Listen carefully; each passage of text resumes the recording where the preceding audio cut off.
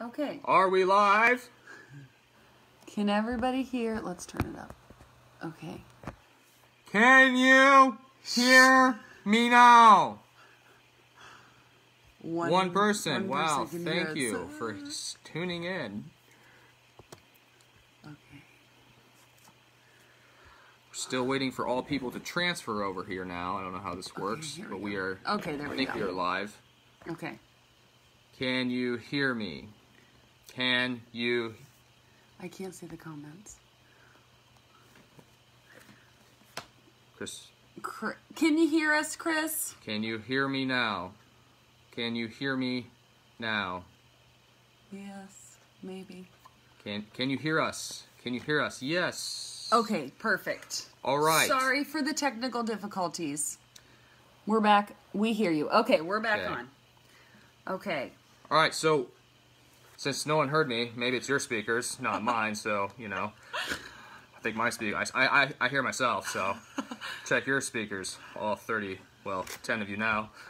Okay, so Kristen just read 14 through 20, and as I said before to myself, the summary part is pretty simple. Again, if you have been following us the last couple weeks, the structure that we have been using is we read a text and we do a brief summary, and then we ask a few different questions. First question being, what does this text say about God? The second question being, what does this say about people? And the third question, if this is true, and we believe it is, how are we going to apply this to our lives? So, pretty simple. After Jesus was baptized, he began his ministry, and his message was pretty simple. The message was, repent and believe in the gospel. Turn from sin and follow me. And then instantly he began to seek out his disciples. And the first 4 men that he sought out were all fishermen. Simon, who was Peter, Andrew, James, and John. And he called them, said, drop what you're doing and come follow me. I'll make you fishers of men. And immediately they dropped what they were doing and followed him. So I'll pose the first question. And again, we strongly invite your participation. So the first question is, what does this text say about God? So we'll let you guys participate before we start blurting out our thoughts on this. So what does this text, Mark 1:14 through 20, say about God? We're live.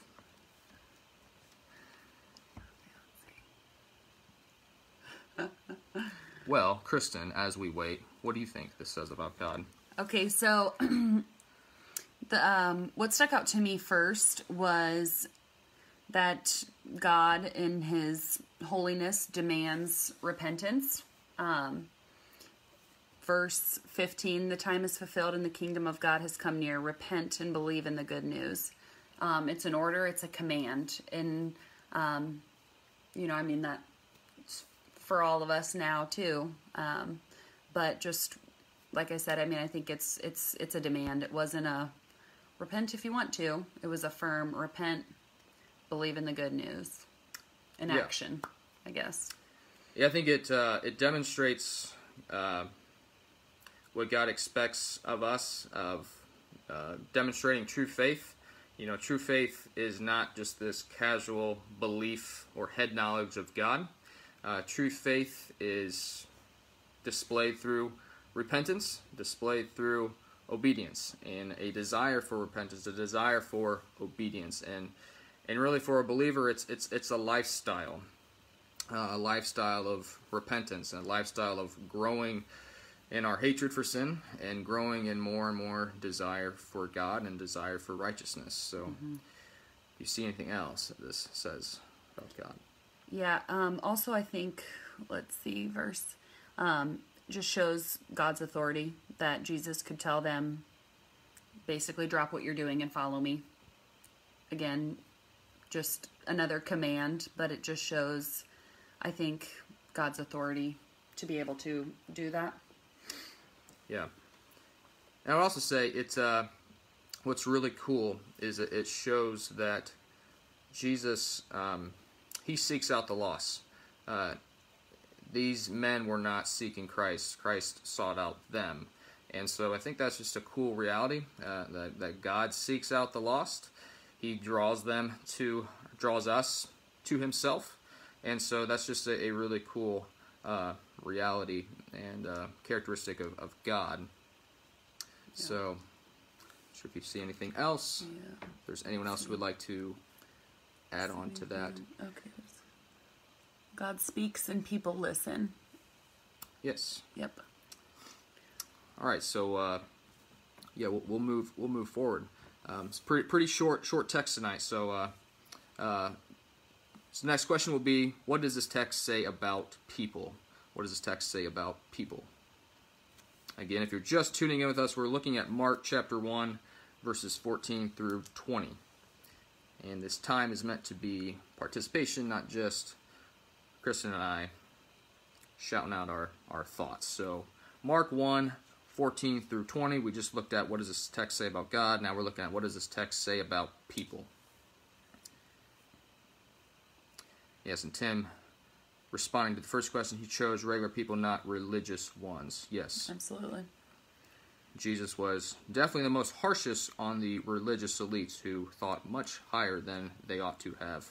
He sought out the humble. So, good observation, Tim.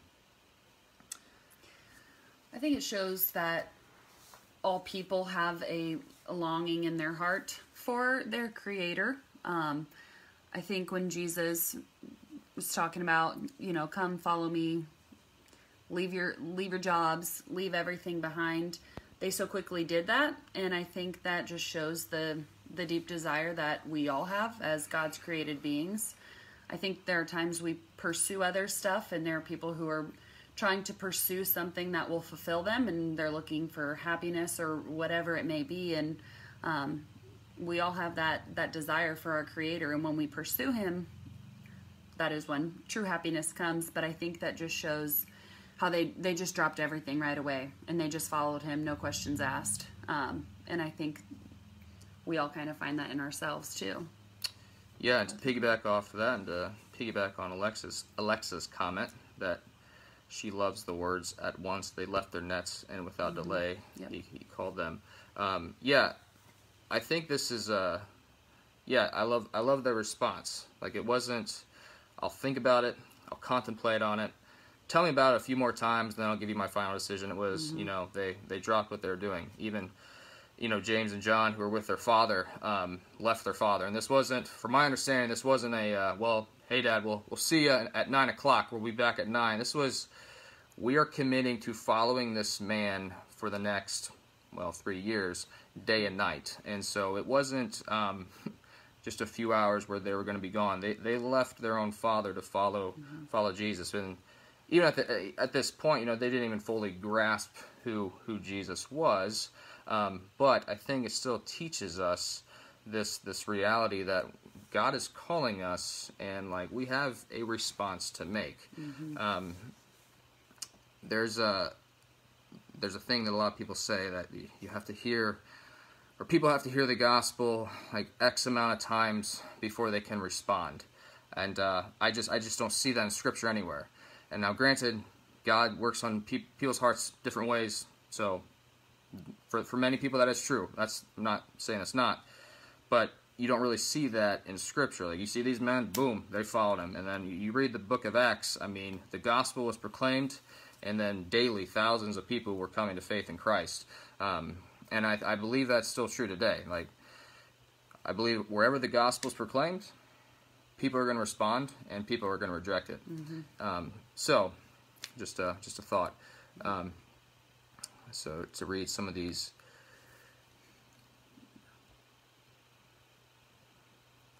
They were ready for a leader. Yes, yep. They were.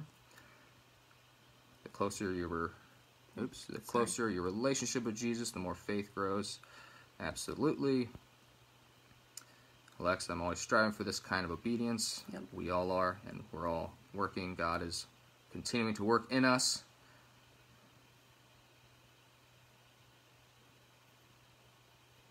Yeah. Absolutely. Yeah, Rhonda says, the people are just doing the ordinary daily life when Jesus calls them. That's right. Not everyone has this crazy testimony story, and like for a lot of people, we're just living ordinary lives, and God gets a hold of our hearts. Yep. Do you have anything else to add to that?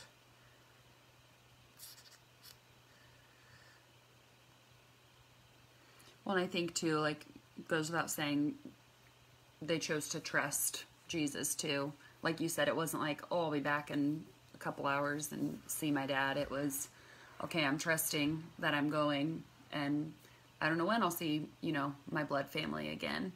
And trust is hard in the unknown. Mm-hmm. Yeah.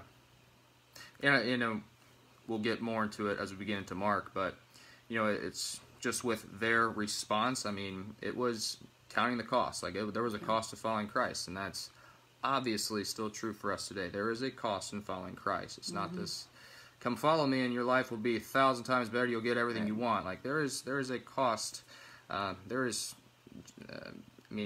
Christ, it's a call to death. Death is self, and call to surrender. There's pain and there's suffering, and we share in the sufferings of Christ as we follow Him. So they would have known that. Mm-hmm.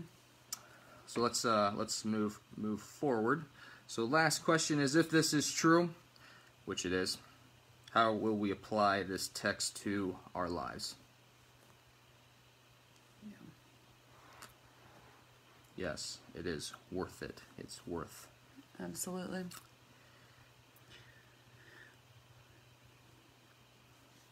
I think towards the end here, follow me is all about discipleship. And it's one, repentance and surrender, and that's the start of discipleship, truly trusting in Christ alone. But then the next step is of ministry, really, in discipleship, is serving others. And so that's why I lost my verse here, but how was it worded? Follow me and I will have you be fishers of men. And so first follow Jesus, and then serve your neighbors, serve fellow men. And I think that's what discipleship is. I mean, it's following Christ and it's serving other people, and that's the way he's using that metaphor with fish. And I think it's the cool reality.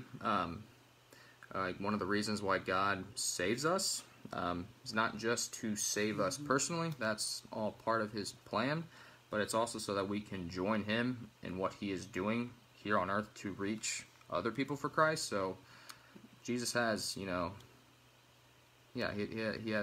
wants to save us personally, but He also wants to invite us in to be a part of His work to reach the lost for Him and to bring them into His family. So it's really cool. That was a really great observation, Kristen. So,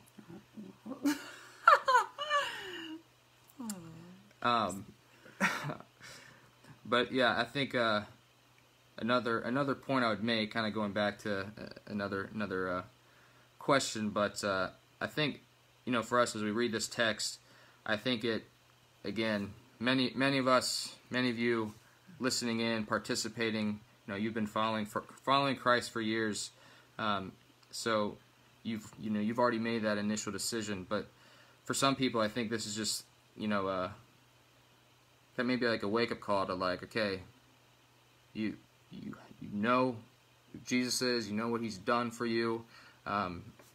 What do you think? Kind of going back to the whole thought of, like, well, it takes X amount of times to before you respond in faith, but, like, you don't necessarily see that in Scripture. So to me, like, this just demands, like, a response from people, like, either embrace Christ or just reject Him. Just choose. I guess, not to sound harsh, but I think that's a crossroads for a lot of people. Like, they just, like, maybe in a few years, or I'm just not ready yet. And I'm praying God would turn on people's hearts then, because it's God's work at the end of the day. Yeah. Whoops. I think I need glasses. This message is very relevant to us now since we cannot meet in a physical building. Being intentional about sharing the gospel is still important now, even if we have to be creative how we do it.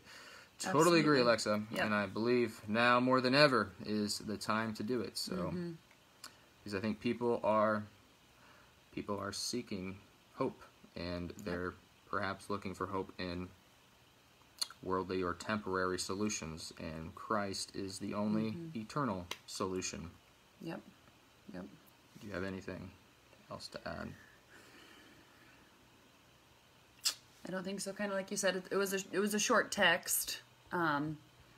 Sorry, our beginning of our first video. If anyone's tuning in now, there was nothing wrong with our speakers. It's all 27 years, so we finally got our sound working. I heard myself fine, so I was all set. But just through this 6 verses, like we've said, it's just that act of repentance and servanthood, kind of all compiled into one. And it makes me think of too, if any of you like Kyle Idleman, he has a great video series called Not a Fan. Isn't that what it's called? Yeah. And he talks a lot about fans of Jesus versus followers of Jesus. And this passage just brings me back to a lot of his videos about,